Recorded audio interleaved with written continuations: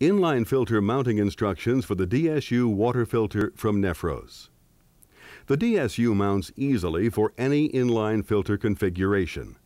The video that follows will provide step-by-step instructions for mounting the DSU water filter. Here are the items you will find in your kit for mounting the assembly.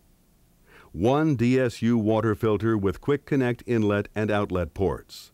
2 Olson's wall mount pins with 2 screws and wall anchors.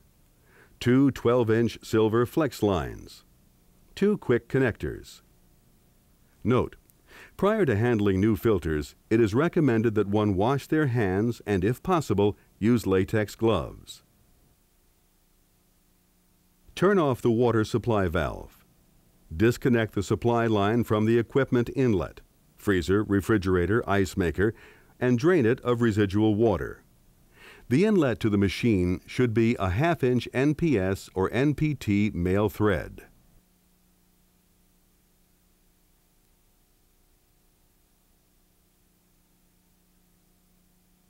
The upstream water source line should also terminate in 1/2 inch NPS or NPT male thread. Prior to installing the DSU, the machine, including its inlet line, should be disinfected. Once the machine has been properly disinfected, connect a new 12-inch flex line to the machine entry and a second one to the water source by their 1/2 inch pipe fittings. Connect the quick connectors to the other ends of the flex lines. Remove a DSU from its package and put an Olson's wall mount pin in each mounting hole of the filter as shown.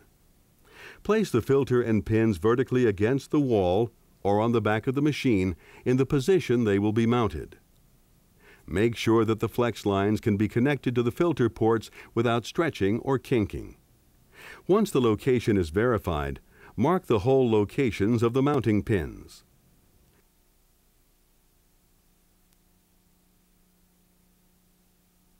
Remove the filter from the pins and set it aside. Mount the Olson's pins with their enclosed screws. Mount the DSU on the 2 pins, making sure the flow direction arrows point towards the machine inlet and away from the water source. Connect the quick connect fittings to the DSU inlet and outlet ports.